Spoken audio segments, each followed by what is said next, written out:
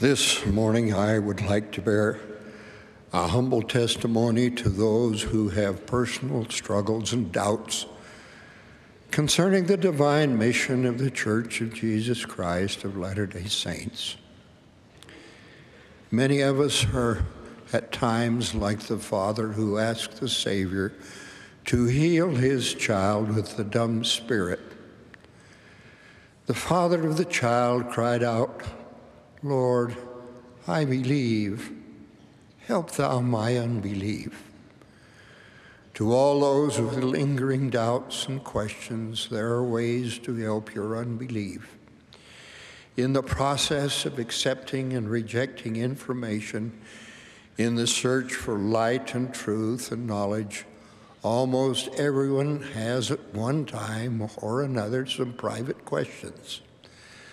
That is part of the learning process. Sustaining faith can be the ultimate comfort in life. All of us must find our own testimonies.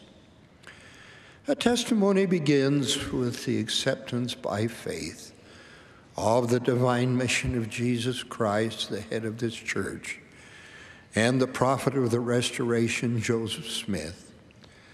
The gospel as restored by Joseph Smith is either true or it is not. To receive all the promised blessings, we must accept the gospel in faith and in full. However, this certain faith does not usually come all at once.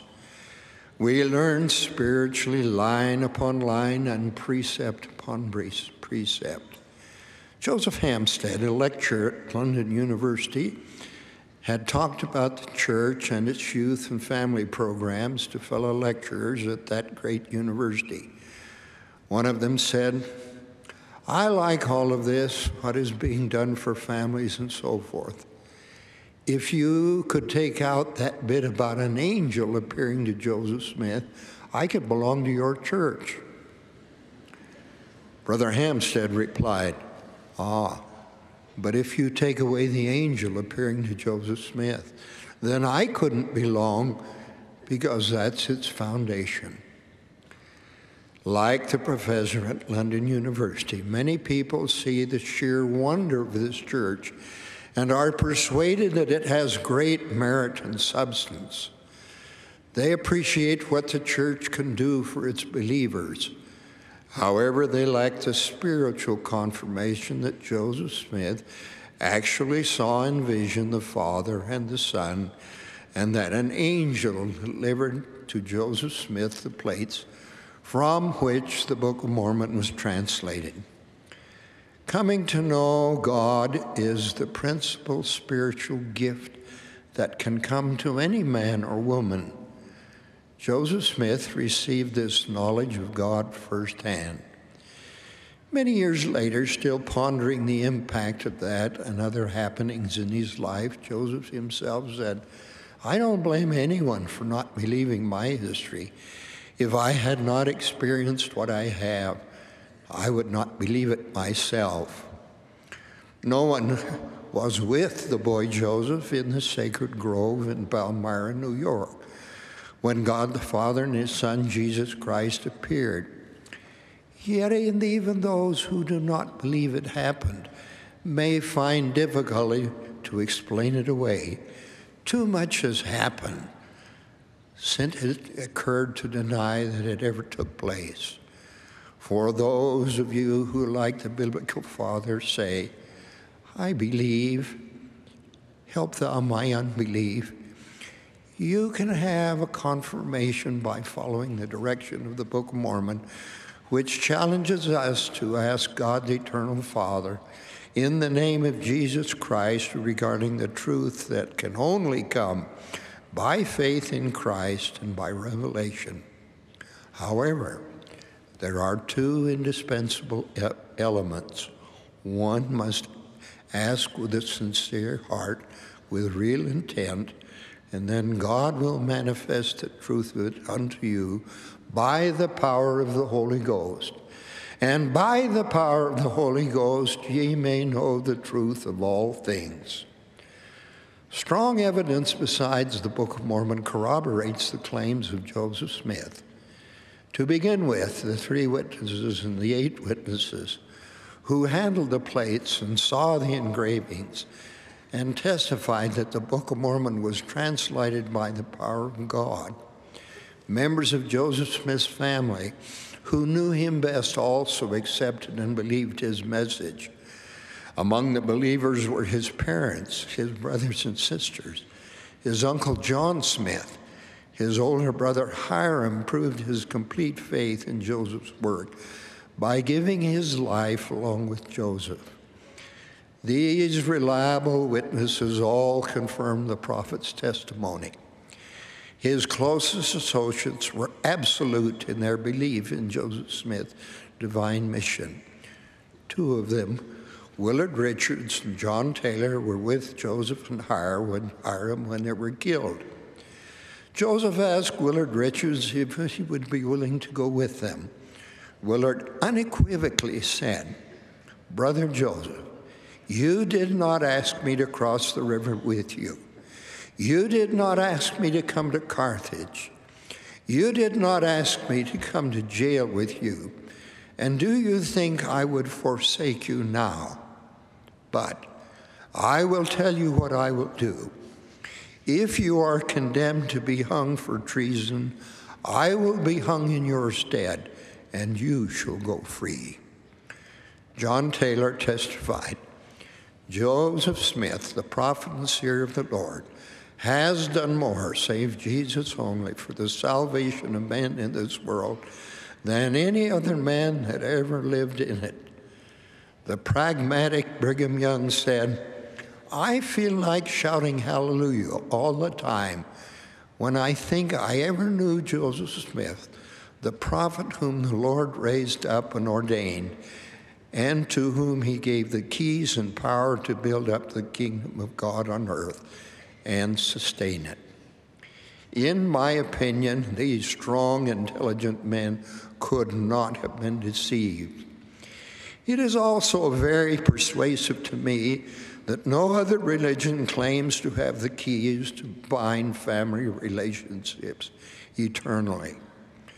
President Hinckley has said, "Every temple, be it large or small, old or new, is an expression of our testimony that life beyond the grave is as real and certain as is mortality." Those who cherish their family have a compelling reason to claim the transcendent blessings of being sealed for eternity in the temples of God. For all grandparents, parents, husbands, wives, children, grandchildren, this sealing power and authority is a crowning principle, a pinnacle of the restoration of all things through the prophet Joseph Smith. Sealings bind forever. This blessing can be extended to those now living and also vicariously for those who have died, thus binding families for eternity. Another powerful evidence of the divinity of this holy work is the remarkable growth and strength of the church worldwide. It is a unique institution. Nothing quite compares to it. As Gamaliel reasoned when Peter and the early apostles were testifying of the divinity of Jesus Christ, "If this work be of men, it will come to naught. But if it be of God, ye cannot overthrow it." This all being true, however, every person must have a spiritual confirmation by the power of the Holy Ghost, which is more powerful than all the senses combined. To those who say, "Lord, I believe, help thou my unbelief," may I suggest that you look forward with an eye of faith. To those who do this, the Lord has promised, "I will tell you in your mind and in your heart, by the Holy Ghost, which shall come upon you and which shall dwell in your heart." Some reasons people give when the fire of their faith flickers and dies include human frailties, the imperfections of others, something in the history of the church they cannot understand, changes in procedures resulting from growth and continuous revelation, indifference, or transgression. At one time, the Lord had said that he was well pleased with Joseph Wakefield. He was stalwart and faithful and taught hundreds about the prophetic work of Joseph Smith. But in 1833 and 34, he was influenced by some dissidents in Kirtland. He was once in the home of Joseph Smith. Joseph came out of the room where he had been translating the Word of God and immediately began to play with some children. This convinced Brother Wakefield that Joseph was not a man of God, and therefore the work was false. In due course, Joseph Wakefield apostatized, was excommunicated, and became a persecutor of the church and the saints. One inactive member was jolted into the realization that she was not converted when her son went on a mission. Comparing herself to others whose impressive conversion stories she had heard, she asked herself, why are these people converted so powerfully, and I, with my pioneer heritage, remain unconverted? She began to read the Book of Mormon, even though she doubted its worth and found it boring. Then a friend challenged her. She said, you say you believe in prayer? Why didn't you pray about it? This she did, and after she had prayed, she began to read the Book of Mormon again. It was no longer boring. The more she read, the more fascinated she became with it and thought, Joseph Smith couldn't have written that. These words were from God. She finished reading it and wondered how God would tell her that it was true. She said, a strong, beautiful, and joyful and completely spirit moved through my body. I knew that Jesus Christ was resurrected and that Joseph Smith was a prophet who saw God in Jesus Christ. I knew that he miraculously translated ancient records with God's guidance. I knew that Joseph Smith received revelations from God. It changed her life because she now was a convert. For those whose faith has faded, the reasons may be real to them, but these reasons do not change the reality of what Joseph Smith restored. Prophet Joseph Smith said, I never told you I was perfect, but there is no error in the revelations which I have taught. One cannot successfully attack true principles of doctrine because they are eternal. The revelations that came through the prophet Joseph Smith are still correct. It is a mistake to let distractions, slights, or offenses pull down our house of faith. We can have a certain testimony that Jesus is the Christ, the Son of God, and the Redeemer of mankind, and that Joseph Smith was the prophet commissioned to restore the church in our day and time without having a complete understanding of all gospel principles. But when you pick up a stick, you pick up both ends. And so it is with the gospel. As members of the church, we need to accept all of it. Even limited spiritual assurance of some aspects of the gospel is a blessing. And in time, other elements of which you are uncertain can come through faith and obedience. The gap between what is popular and righteous is widening. As prophesied by Isaiah, many today call evil good and good evil. Revelations from the prophets of God are not like offerings at the cafeteria, some to be selected and others disregarded.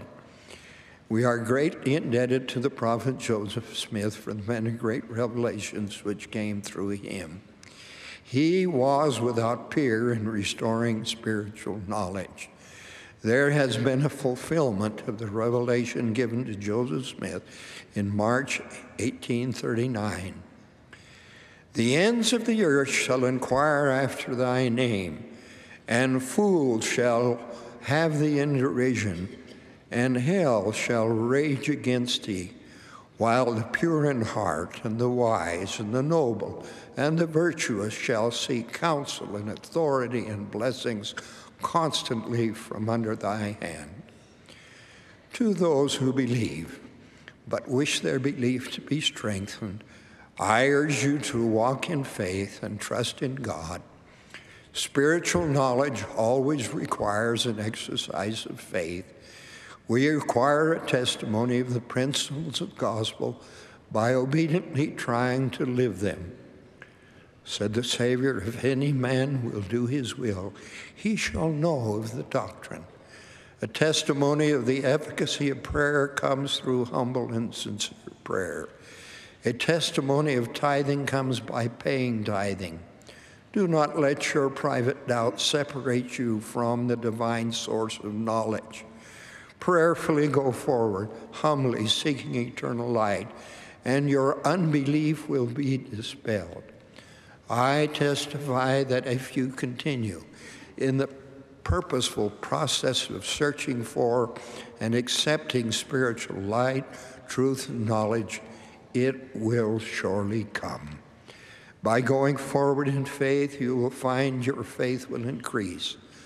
Like a good seed, if it is not cast out by your unbelief, it will swell in your breast. I believe that every person's individual testimony of Jesus as the Christ comes as a spiritual gift. No one can successfully dispute it or challenge it because it is so personal a gift to the one to whom it has been given. It will be as an ever-recharging spiritual energizing to keep your spiritual light running to show us the way to eternal happiness. But I testify it can be more, much, much more, by covenanting with God to do his will and to be obedient to his commandments in all things that he shall command us all the remainder of our days. Our hearts are changed through faith on Christ's name. Thus we may be born of him and become his sons and daughters. I have a certain knowledge of this, which I declare in the sacred name of Jesus Christ. Amen.